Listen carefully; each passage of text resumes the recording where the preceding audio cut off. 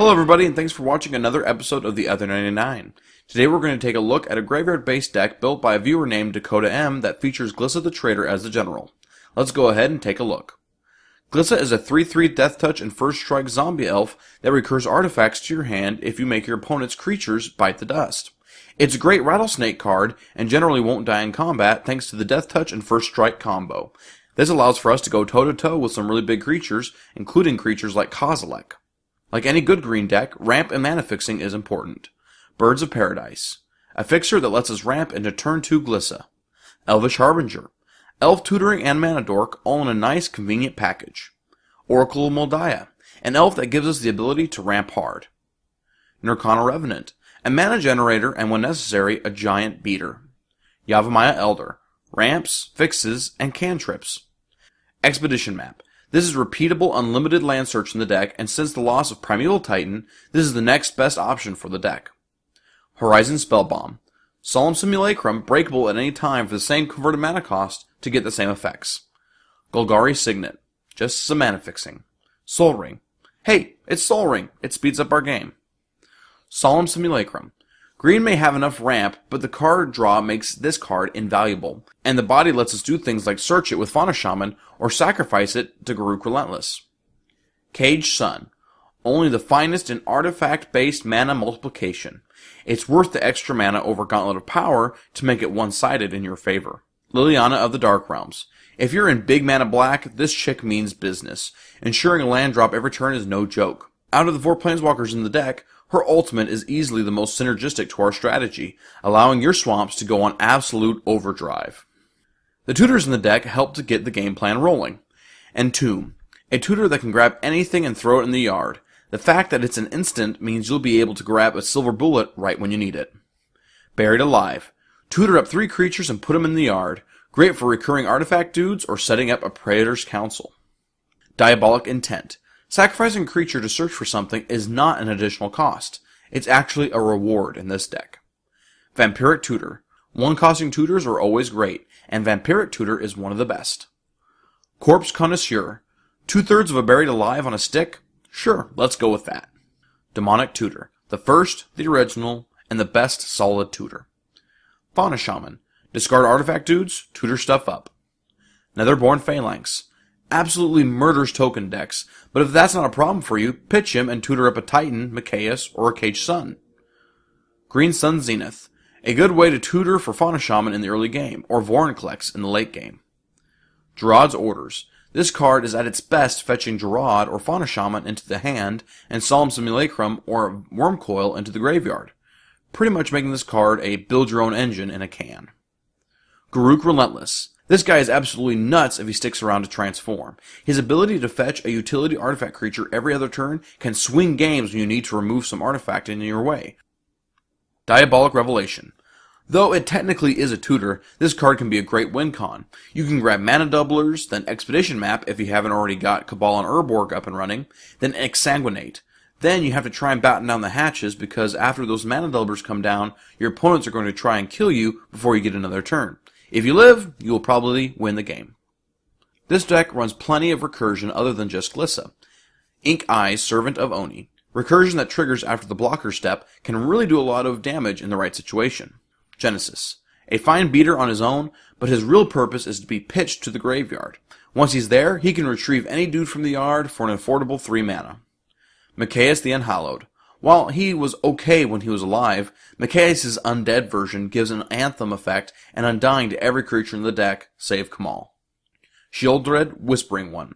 Sheoldred has a very nice Swamp Walk ability, along with a sweet Abyss-like creature kill effect. She recurs your stuff too.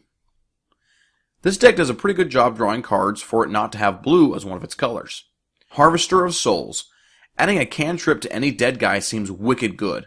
Expect this guy to eat removal once everyone realizes how incredibly busted he can be. Soul of the Harvest allows draw off both casting and entering the battlefield from other places, like Genesis Wave and Reanimation. Primordial Sage, a nice body and a cantrip stuck to every creature you cast. Moriok Replica, repeatable card draw. Sensei's Divining Top. Thanks to Glissa, Crows and Grip is a threat to this no more. Garruk Primal Hunter, A gift from M12 that this deck just loves. He spits out free dudes, can draw huge amounts of cards from Praetors or a boosted Glissa, and if his ultimate goes off, it's game over. This deck uses quite a bit of spot removal and mass removal to keep triggering Glissa's ability. Executioner's Capsule. Repeatable creature removal, but limited to non-black stuff. It's cheap and cycles into your hand upon resolution if Glissa's out, making it useful for trading with other artifacts in the graveyard. Sylvok Replica. Repeatable artifact and enchantment removal. Beast Within. Permanent removal at instant speed, and the only drawback is a 3/3 that just gives Glissa another trigger. Oh heck yes. Putrefy. Removal on any creature or artifact? Sure, it works. Maelstrom Pulse. This card is just plain good, erasing any pesky planeswalker or artifact lock we may find ourselves in. Grave Pact. If your stuff starts to die, so does theirs. Artifact dudes that sack themselves allow you to control the board. Duplicant. Repeatable, unconditional exiling removal. Also searchable via Netherborn Phalanx. Triangle of War. A fixed arena on a repeatable artifact. Karn Liberated. Besides fitting the Phyrexia theme, he exiles permanents. Focus on getting Karn to a high loyalty before attempting to resolve his ultimate, so you can exile some choice permanents from the board. Black Sun Zenith. Damnation is good, but this card keeps cards like Blightsteel Colossus from being a blight to your existence. Decree of Pain.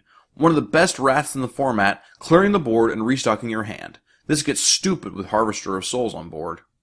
Plaguewind. Wrath of God on your foes only. Nevin Ural's Disc. Absolutely a house in this deck. Assuming it doesn't get exiled, we have a recurable reset button should things get out of hand. Oblivion Stone. Disc Part 2. Later in the game, we can detonate the stone immediately and might save a permanent or two. And now for some graveyard hate and a couple other cards. Nihil Spellbomb. Lets us remove other graveyards and draw. Bojuka Bog. Kill switch for other graveyard strategies. Lurking Predators. A green staple, and it's easy to see why. Lets us speed dudes to the fight. Praetor's Council. Recurs everything in the graveyard to give it a second go. It's a great feeling to resolve both Plaguewind and Genesis Wave twice in the same game. The deck's equipment help out our Glissa game plan. Darksteel Plate. Indestructible equipment that makes the wearer indestructible as well. Lightning Greaves. Shroud and Haste, all in a nice, convenient package. Nemesis Mask. Lure on an equipment. It lets Glissa kill 3 creatures that can't be targeted, or more with pumps. Thornbite Staff. If Glissa was Rambo, this would be her machine gun. When equipped, it gives her pay 2, destroy target creature.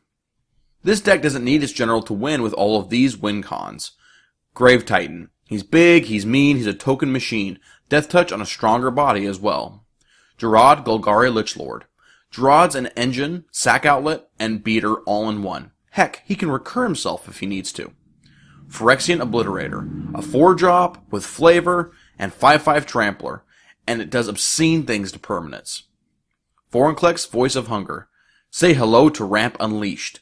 Because he locks your opponents down, expect him to eat removal frequently. Wormcoil Engine. This artifact titan of Phyrexia gives your forces some serious firepower, and having great synergy with Glissa to spit out tokens with lifelink and Deathtouch. Grave Betrayal. This enchantment is just plain out great in this deck. Tutor up Plaguewind for an immediate win condition. Exsanguinate. Even if this doesn't kill everybody in one shot, this will usually leave you with a big enough life buffer to pick off what little life your foes have left. Genesis Wave. Arguably Green's best card in EDH, resolving this at anything higher than 15 can easily end the game. And finally, the deck's lands. Urborg. That's right, before it was a Tomb of Yawgmoth, this parcel of a land took away First Strike and Swamp Walk. This makes Glissa unstoppable to any non-indestructible assault on her, and the Swamp Walk removal is a nice bonus. Cabal Coffers, the black mana superland. Urborg, Tomb of Yawgmoth, a mono-black staple. Coffers in this card are busted. Next we have Volrath Stronghold, Command Tower, Forbidden Orchard, Giltleaf Palace, Golgari Rot Farm, Marsh Flats, Misty Rainforest, Overgrown Tomb, Strip Mine, Tainted Wood, Tectonic Edge, Verdant Catacombs, Vesuva, Yavimaya Hollow, 7 Forests, and 8 Swamps. And now for the strengths and weaknesses of the deck. Its strengths.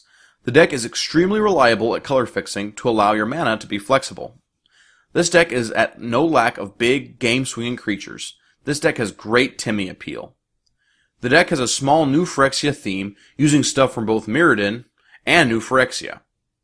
The deck does not require its commander to stay alive. And its weaknesses. Dumping the graveyard will make you a sad panda. Commanders like Rafik and Stonebrow give this deck some problems, particularly without Glissa. Exiling permanents is a major problem, especially the artifacts. Return to Dust and Dissipate can really screw stuff up for you. You should play this deck if you like playing with artifacts, you like big swingy spells, you like recursive strategies, you like having answers to problems, you like to say Genesis Wave for 20. Thanks for watching this episode of The Other 99. This deck does a great job of taking advantage of Glissa's triggered ability, but not depending too much on it. For next time, vote on Facebook, Twitter, or YouTube for either Thrun the Last Troll, Kalia of the Vast, or Intet the Dreamer. Also, you could have a chance to win a Commander's Arsenal Mind's Eye or Decree of Pain by just liking us on Facebook or following us on Twitter. Once we get to 200 likes on Facebook, we will send a lucky fan a Commander's Arsenal Mind's Eye. At 150 followers on Twitter, we'll send a lucky fan the Commander's Arsenal Decree of Pain. Good luck, everybody! This is Karsten with Top Go Productions, and as always, thanks for watching.